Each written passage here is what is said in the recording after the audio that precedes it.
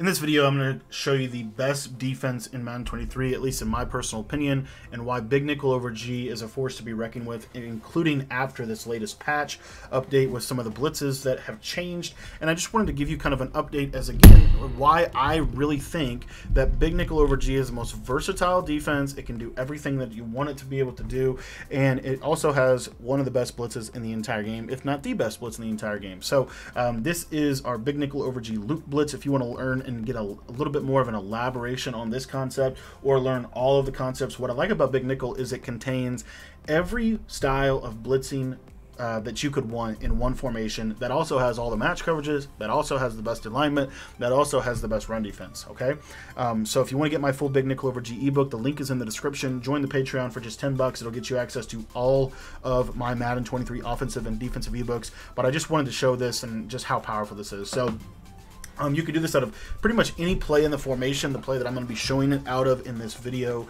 is going to be cover 2. And what you're going to do is you're just simply going to pinch your defensive line, you're going to crash your defensive line down, you're going to globally blitz your linebackers, and you're going to contain. That's it. That's the setup. And what you're going to see here is this thing will come through the B gap and it will come off of the edge at your opponent. Now, this blitz is really effective, especially for people that like to block their running back. You're going to see here that this is going to come in against a blocked running back. See how he loops around? Probably about 80% of the time. Sometimes the running back will, in that example that you just saw, pick it up. But I will say there's a lot of times where this will continue to come even if they just block their running back. Okay, now where it gets interesting is the blitz actually gets better the fewer people that you blitz. So we'll give you an example. So I'm going to man up the running back with the defensive tackle on the running back side, and then I'm going to zone this guy on the right. And so you're going to see the blitz looks like this now, and you'll see the running back gets sucked inside, and that loop will come around and kind of be just, again, a passive rusher, but it's really glitchy and really effective. Now you'll see, so I'll drop some more people out for fun. So we'll just drop everybody. So this is now a 2-man blitz. This is now a 2-man blitz, and we're going to stand about right here, and you're just going to run down and hold left trigger, and you see how we're getting these really quick disengages and these really quick stunts. The key is holding left trigger with your user, in my opinion. And then, of course, like I said, I think the more people that we actually drop out of this is actually going to make it better. Now, this is just one of the blitz. There you see, there's the loop blitz coming all around. See how it's kind of collapsing the pocket?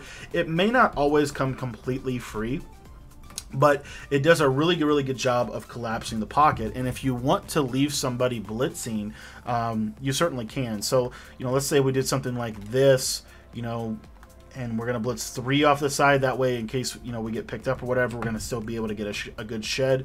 You'll see here, he loops around. And then, like I said, we're going to be able to still shed the quarterback, even if we're not able to get, everybody completely free at the quarterback, okay?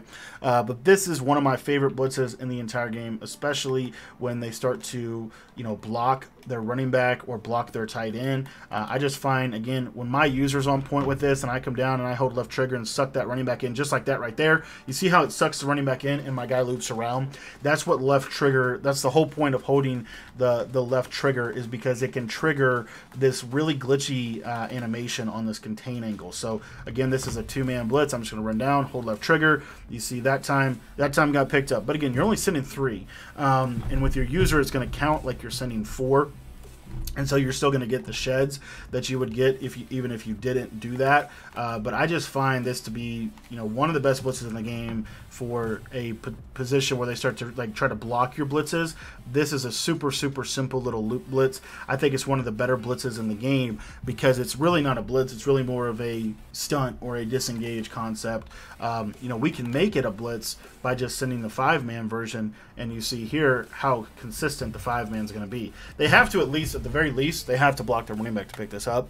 And I will tell you just from personal experience that blocking the running back does not always pick this up, especially in game, especially with the faster guys you're going to have in this position. If you really can get good at holding that left trigger whenever you run down with your user and kind of sucking the guys inside, you're going to have a lot of success with this defense. But this is, just one of the blitzes. We have a lot more powerful blitzes and really a lot more consistent pressures that we can show you in our inside of our big nickel over G defensive ebook. But I think this right now is one of the better blitzes in the game. The cool part that I didn't even get into is you can do it on both sides. So you see here, I can do it off of the right as well. And they're actually, in my opinion, by trying to patch the loop, I think to a degree they're making these loop blitzes in certain formations, not in every formation, but in certain inside of certain formations, they are actually making, you know, these loop blitzes a lot better if you know how to kind of work the line mechanic